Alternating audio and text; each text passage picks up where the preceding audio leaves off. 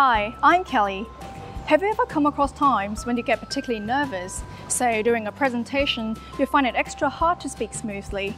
Or you can't help with stopping here and there, or adding fillers such as a lot more than you normally do. Or keep revising your speech.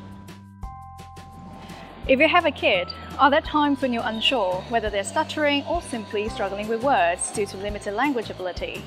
Today, we'll give you an answer. I'm very happy to have Mr. Magdi Bakhtia, Research Assistant Professor of the Hong Kong Polytechnic University, to be here with us today. Hi, Magdi. Hi, Kelly. I know it can be confusing to tell whether we're stuttering or not, especially how we all stop at times when we talk. So how do we differentiate between normal dysfluency and stuttering? All of us will experience some moments of dysfluency in our life in different circumstances, such as when we are speaking fast, or when we are anxious or exhausted, or when we are speaking a non-dominant language, or for a kid who just start to speak at a sentence level. However, the type and frequency of the stuttering in people who stutter are different from typically fluent speakers. In people who stutter, they tend to have more multiple units of repetitions of single sounds and syllables. 字改編出自其手筆的經律 And dysrhythmic phonations such as prolongations of the sounds.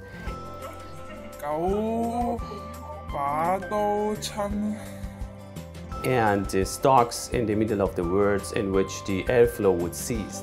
懸疑暢銷小說 I think some might think that children will naturally outgrow stuttering, or they might think that bringing them to a speech therapist might simply heighten their awareness of their own stuttering. So some parents might be a little reluctant to bring their children to see a professional. So in your point of view, do you agree with early intervention or the otherwise?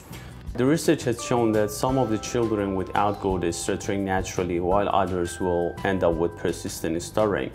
It is not completely clear yet how to differentiate between these two groups at early stages. However, there are some known risk factors that are related to the children with persistent stuttering, such as having a family history of stuttering, presence of other speech, language, and phonological disorders, and having a negative reactions toward the stuttering. So I think it is necessary for the parents to have their children being examined by professional speech pathologists so that they can verify the condition of their stuttering to consider the possibility of early intervention. Because the research has shown that early interventions will bring more stable recovery versus treatment in adults. So how do speech therapists help people who stutter?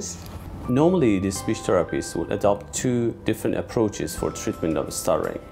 The first approach is direct treatment, in which they will train the person to gain a control over their speech productions by monitoring their speech fluency or modifying their speech rate. The second approach will try to focus on eliminating the factors that put pressure on demands on the speech production, such as time pressure, environmental pressure, parental pressure, excitement, anxiety, and so on. Okay, thank you, Magdi, for telling us so much on stuttering today. PolyU Speech Therapy Unit offers stuttering treatment programs in English and Cantonese to both children and adults in need. If stuttering is giving you a hard time, don't hesitate and seek help from professionals. Call us and book a session with our speech therapists.